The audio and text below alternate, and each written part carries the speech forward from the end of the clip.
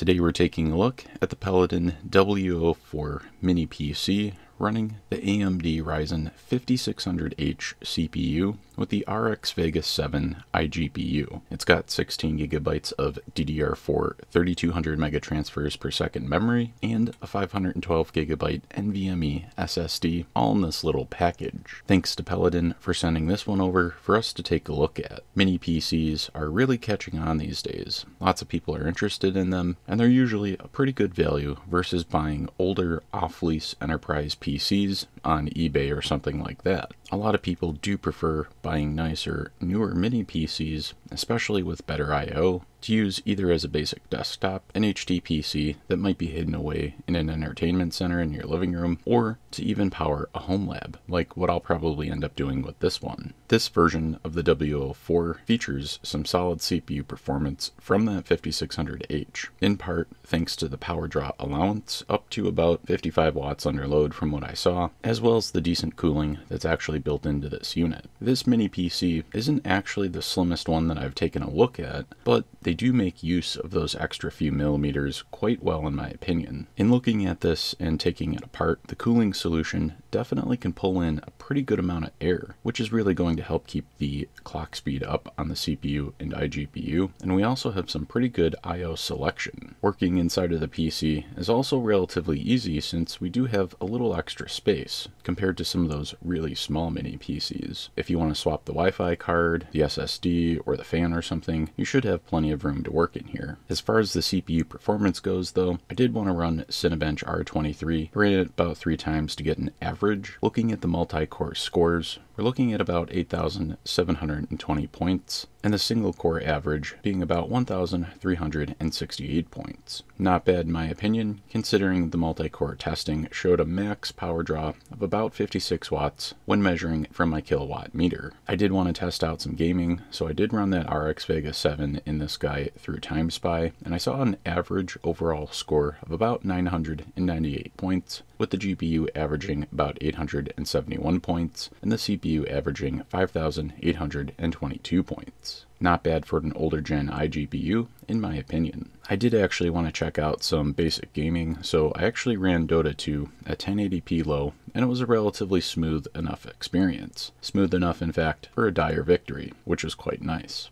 I did want to test out how the solid state performed as well, so I ran Crystal Disk Mark 8 and got an average sequential read speed of about 3,306 megabytes per second, with an average sequential write speed of about 2,651 megabytes per second. In terms of the all-around performance, I think this is a solid, budget-friendly option. In looking at the I/O on this, I think we have a pretty good selection.